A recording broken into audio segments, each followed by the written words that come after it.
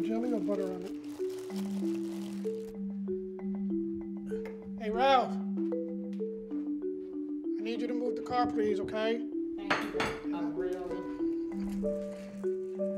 You want one? No.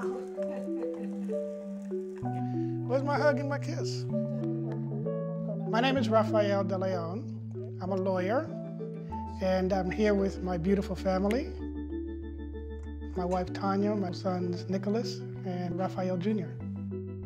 When I met Tanya, I met my mother-in-law, Emily, and it struck me how much love there was in that family, just like ours. My mother was dead, so I ended up kind of adopting Emily as my mother. Emily lives with us. My sister Provi also lives with us. So we are a multiracial and a multi-generational family. Come on, soccer time. I'm Puerto Rican, Tanya's African American. All right, can you grab it? We're gonna have to get the balls out the car, okay? I think Tanya and I try to give our kids the things we didn't have. 10 goals today? I'll take 5 goals, buddy. Or less. No, more. 5 or more. Bye. See you later. So I'm on my way to coach my son's soccer team. He's in kindergarten. I come from a family of 5. So my mother was a single mom, and she kept us together. She kept all the siblings together. She was sort of the glue of all the children. 1, 2, 3, Bulldogs! Yeah, Nicholas! Good job, baby! Raphael is 26. He's from a previous marriage. Nicholas loves his older brother. We expect a lot of Nicholas. We expected a lot of Raphael. Give you a chance. Give you a chance.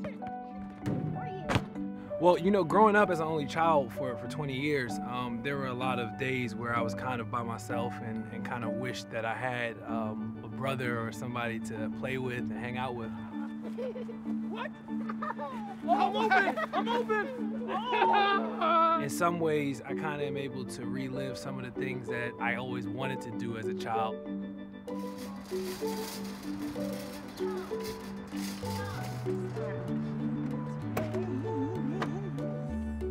In a couple of sentences, I would say that our family is a smorgasbord of different influences, different cultures.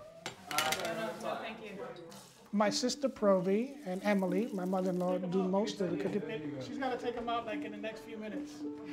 As soon as they get warm, I take them out. Believe me, they're still crunchy. Well, they have to be crunchy, so they can't be like super soft. You got it, baby. They're about the same age, so they get along really well together. But you'll have foods from both the Puerto Rican side and the black side. Today we're gonna have a arroz con gandules, which is a traditional Puerto Rican dish. This is what the rice looks like once the water starts to absorb. Because of the multi-generational aspect, you know, there's deference that you pay to your elders. It's pretty good. You may not always agree with everything they say, but you don't necessarily have to tell them you disagree, you just, okay, whatever. You know? You can just put it on top of it. Okay, and cinnamon. This is her famous recipe. I learned mostly everything from this lady. This is our family cookbook with all of our recipes. We have an open door policy. You never know who's gonna come.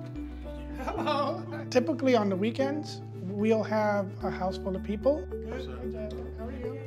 Good morning.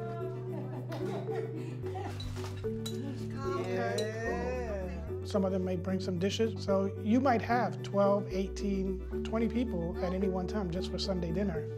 Nicholas, what position did you play? They played really well. And there's something symbolic, right, in sharing food and breaking bread with your family members. You pass down values from one generation to the other. I really do feel like we have a village. We have our own little village here.